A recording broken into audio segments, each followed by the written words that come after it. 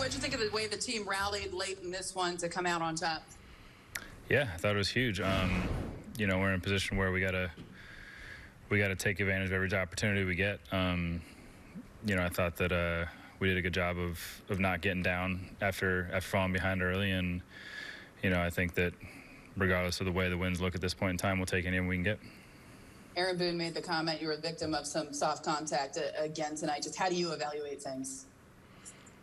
Yeah, I would agree with that. You know, I thought I made a lot of quality pitches. You know, I think I'll say 6 of the 8 hits I gave up, I think were, you know, I'll say not hit hard. But I think that's part of the game.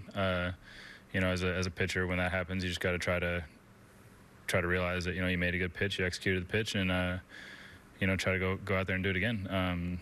You know, you can't always control the results, but you can control you know, the execution.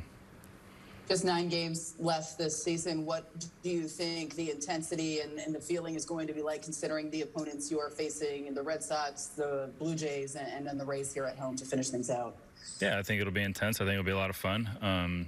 You know, these types of games, these atmospheres that we're going to be in coming up for the next 9. You know, those are exciting. Those are what we all want the opportunity to play in. And I think everybody's looking forward to it.